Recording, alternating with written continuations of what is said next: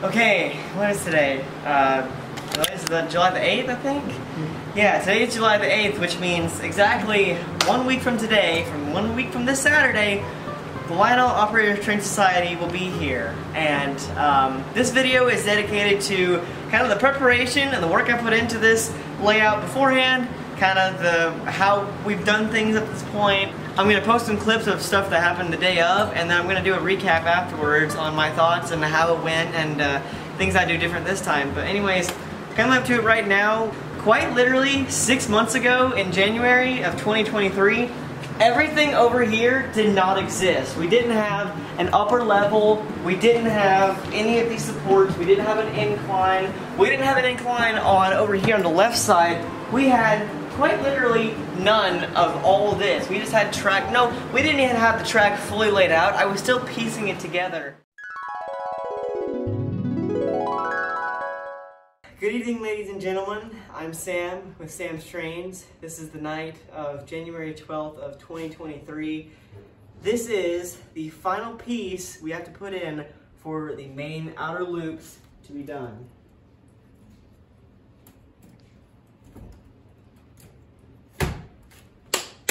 And there we have it. Track has been laid, finally. And in 6 months, we have been able to put all the track together, we put the inclines on, we put the upper level on, and we've finally gotten all the wiring. As you can see, some of it's still under there. We've gotten all that done in 6 months, and it's honestly been quite the challenge, but you know, it was gonna get done eventually. But the way this came to be is kind of a story, and let's go ahead and get into that real quick. About 6 months ago, I joined a model railroading club called the Crossville Model Railroad Club. It's over in Crossville, Tennessee, about half an hour, 45 minutes from where my layout is.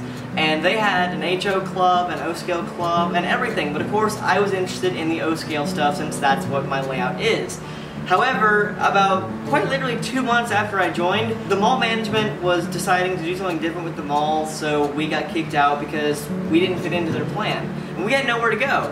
And I had just learned at that time that the Lionel Operators Training Society was supposed to come to the club to tour the club, but because the Crossville Club was now going to be gone when the Lionel Operators Training Society was going to be here, they obviously couldn't tour that anymore. So I did some deep internet research and I found the phone number for the person who owns lots and who does all the coordination for that. I gave her a call, and after some talking and after she came and looked at what we had so far in the layout, she said that she would love to have a group of folks come over here instead of going to Crossville so that they could see my layout.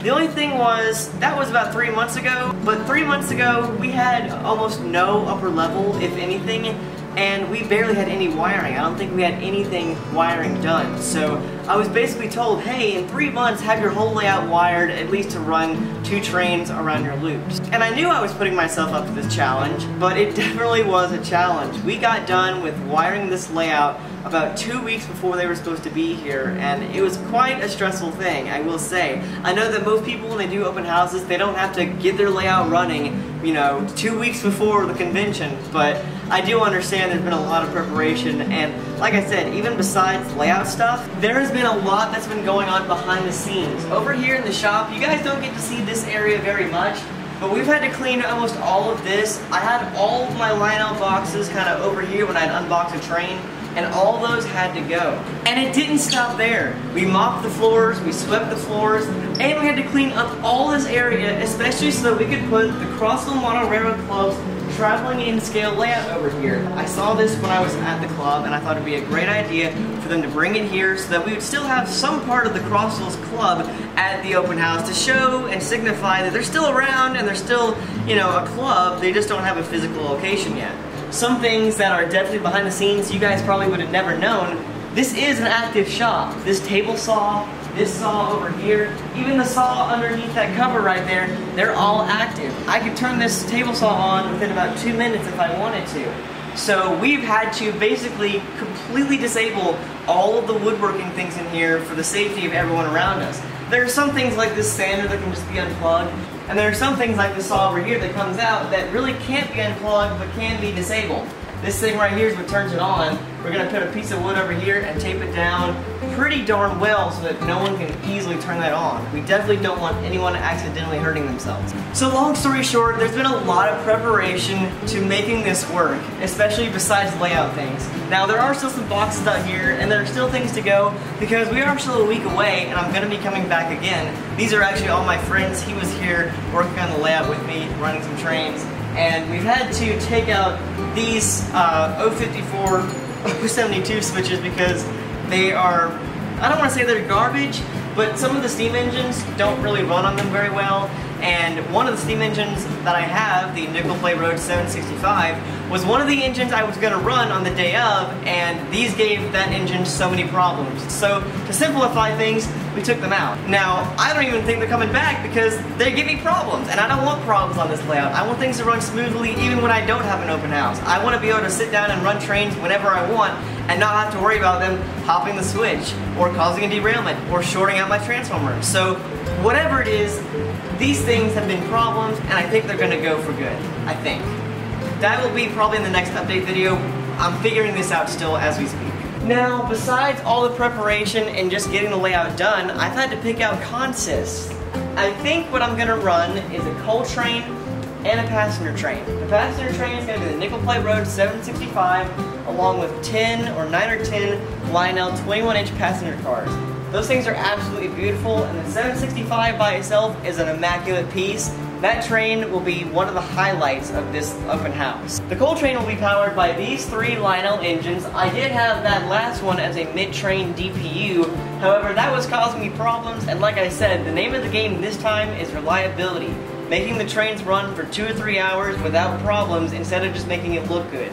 So, there are going to be 3 up front and none in the rear and none in the middle. Now I don't know if this is going to be exactly the 3 I run, however, I've been running these 3 for about 4 to 5 hours today, and even though I've had problems that I've had to fix, the engines have never been the problem, so I'm pretty sure those 3 are going to be what ends up pulling the train, but we'll see. And one of the final things I did is I started a little bit of scenery on this end of the layout. I will recap this in the next update, but I decided that this area was a little bit bland and I could go ahead and start covering it up with some scenery and some ballast. I think this looks pretty good, but like I said, I'll do a deep dive into this next layout update. For now, this is your little sneak peek into what you're gonna see next update.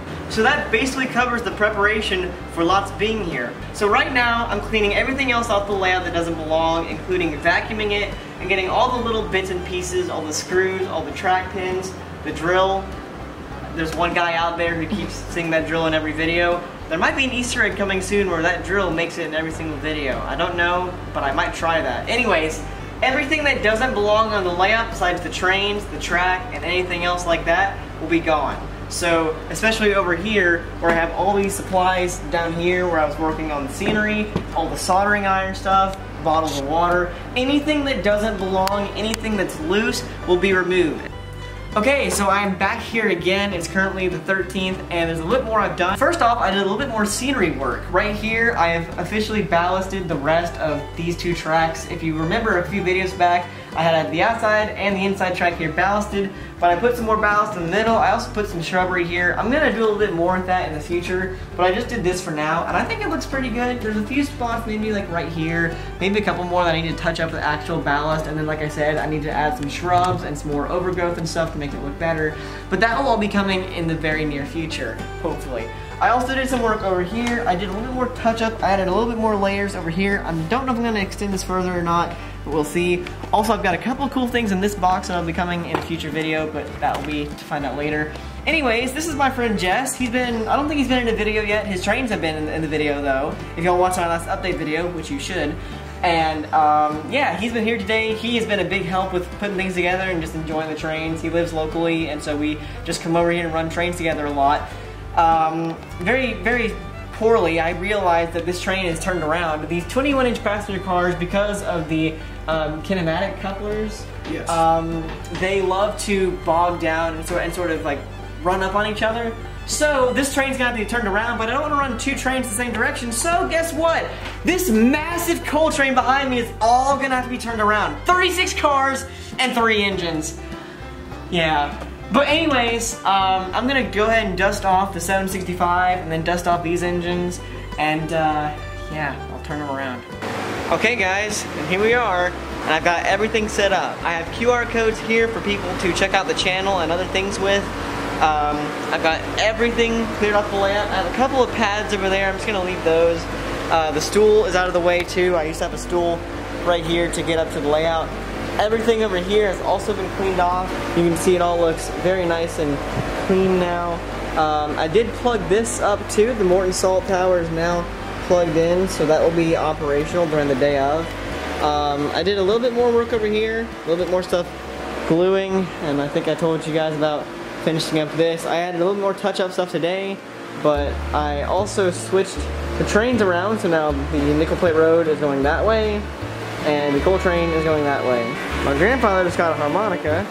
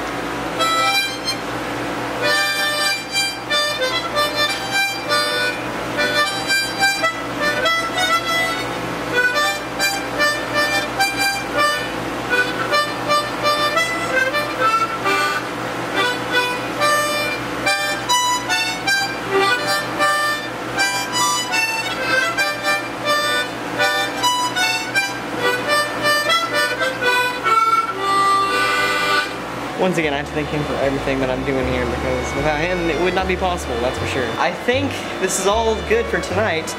I guess I'll see you guys tomorrow, the day of. Here we go. Okay, so I have a few folks here from the Crossville Model Railroad Club. This is my good friend Jess. He's gonna be manning the in-scale layout this afternoon, and I just got a text that they should be here very soon, according to the exact text. So, yeah, this is exciting. It's surreal. This is happening. This is happening.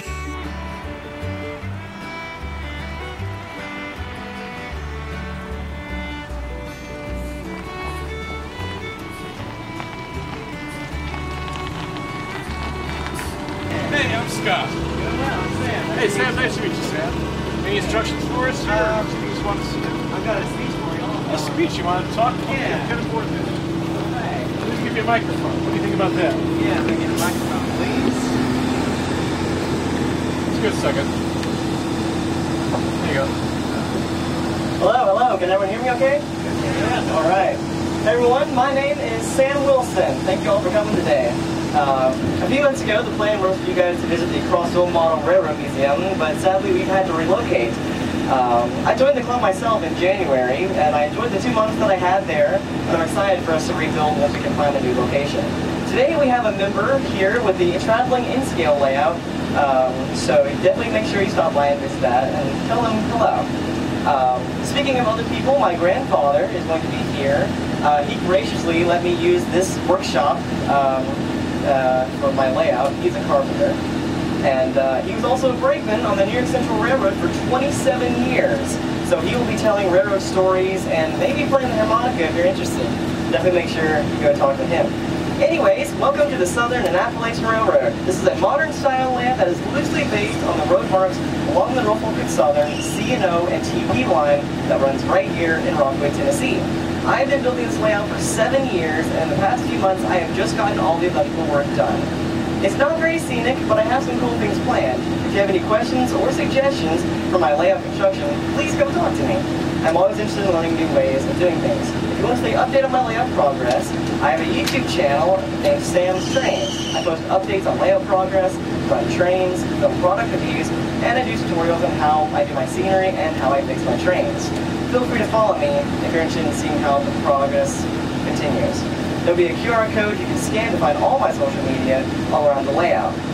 You can also take a photo of it if you can't access YouTube here.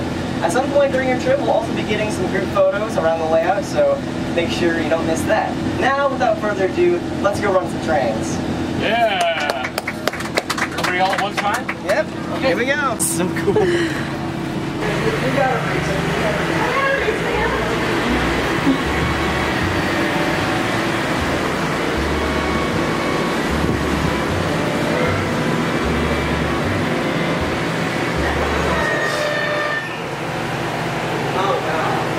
Joking me not right now.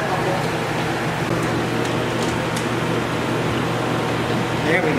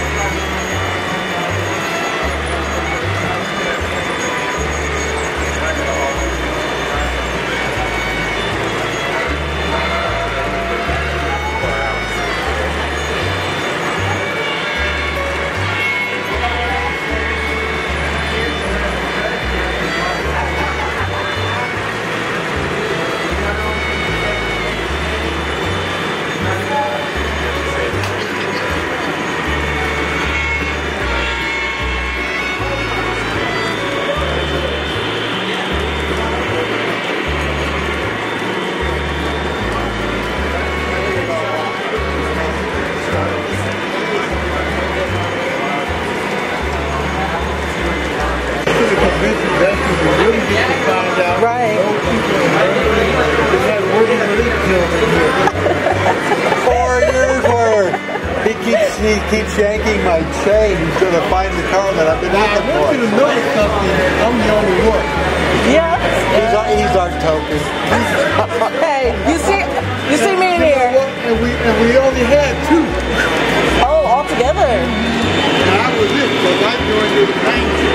The only reason our club exists is because our very first president of Watts hated what was going on in LCCA, so they spun off and formed our club.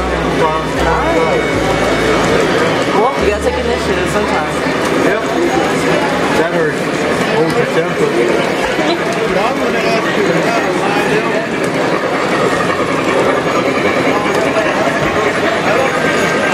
I'll let you get a look. I can't tell. I'm one bad guy. I have all kinds of things. I don't care what I've been doing for 30 years. I've got over 200 buildings and 157 train sets. How many? 157. I probably have out of all these guys, I probably have about Where's your layout? believe it or not, I don't have one. Oh, well, okay. So Good layer. I'm getting a house built in Tennessee because Oh, in Tennessee? yeah, because I was tired of California. Oh, good. It did work. That's it. It's almost 90. How do I know that? Isn't it? Wait, don't tell me. Something the front or the back? I don't remember. Tell me. This has the truck. I've been learning so much.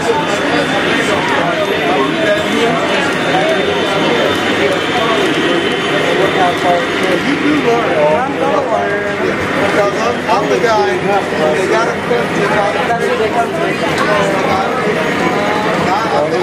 I'm flat. I've got 157 of them.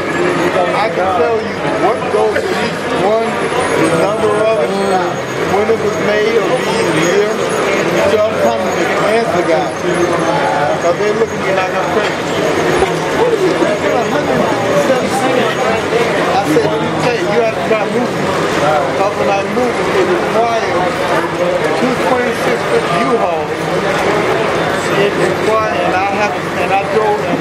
me from California. I went all the way to Georgia from California, took those away, drove back out to California, take the truck back, and drove back again. Wow. From California? Yeah. That was terrible. See, this gentleman here, him and I had fun last night. Don't worry, I'm not mad at you. Okay.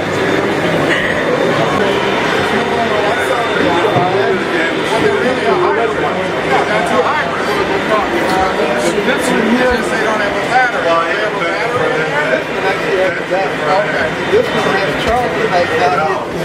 It's fully off. And if you look at what the Lionel made, it really is Lionel or somebody else? This is just the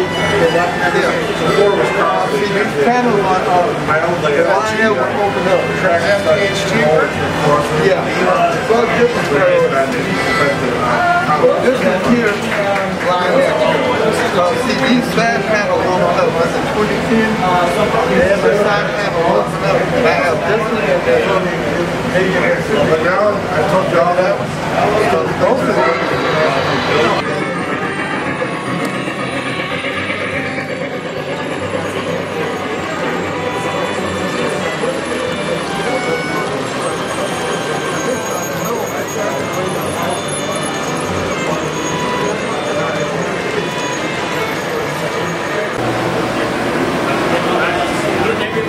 Yes, got to. So what are you, the official photographer? Yep, certified.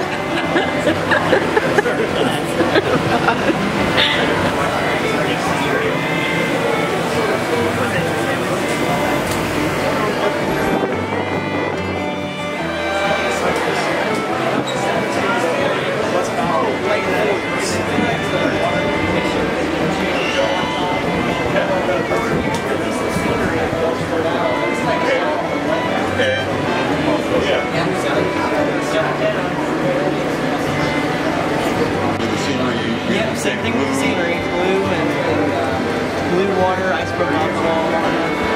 Is the alcohol done separately from the glue and water? Yeah, so I laid when I went down, then I sprayed with the iceberg alcohol, and then I just go over. Okay. You sprayed them before? No, I have a I got one of these things. That's a dropper. That's diluted, right? Yeah, it's diluted, 50-50 wants that. And it's Elmer's? Yeah, just white Elmer's blue, and I put half in there, and I put that one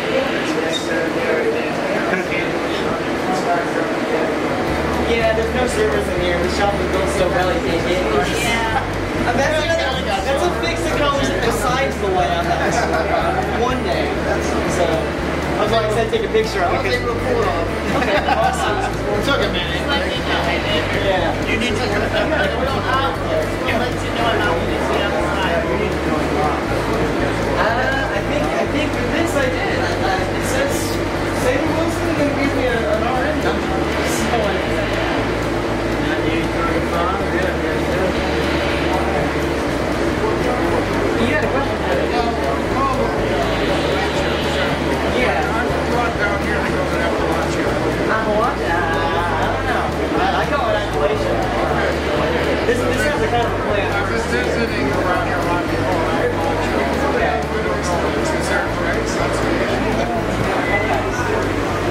Good meeting you, sir. Good meeting you too.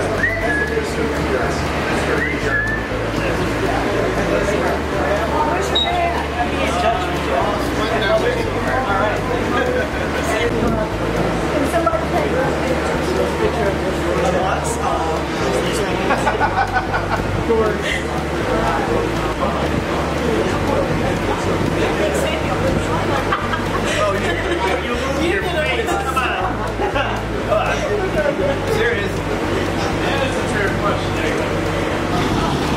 Wow. Oh man. That was awesome. Well, I can finally say that my first public open house was still works. Not really public necessarily, but still open house was a pretty good success. There were a couple issues, and I'm sure if I quick debrief on what happened. Mainly the SD90 kind of crapped out. I went to go run it and it started flashing the lights at me, showing that the motor stalled and the engines were quite literally dragging that one along, so I couldn't use that one anymore. Had to take it off, but that was really the only major issue. I had one car, one 21-inch passenger car, jump the track, had to reset things there, but that was the only other issue that we had. Everything else went very smoothly. Met a lot of great folk, had a great time. Hopefully they get back safe, made a lot more connection. I hope that some of you guys that came here are going to end up watching this video, so now you'll know a little bit more on what went into it. But I'm very happy that today happened. This was a lot of fun, and hopefully we'll be doing this again soon. Anyways, I think that'll conclude this recap, just sort of behind the scenes on the launch visitation. But I am Sam, and I'll see you guys in the next video.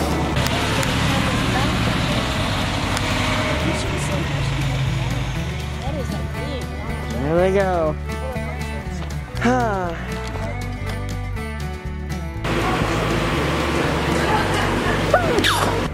Get him, Kill it!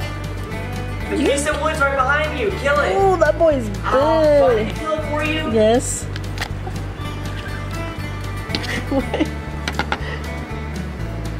What? Oh, got him. He was crunchy. He was crunchy.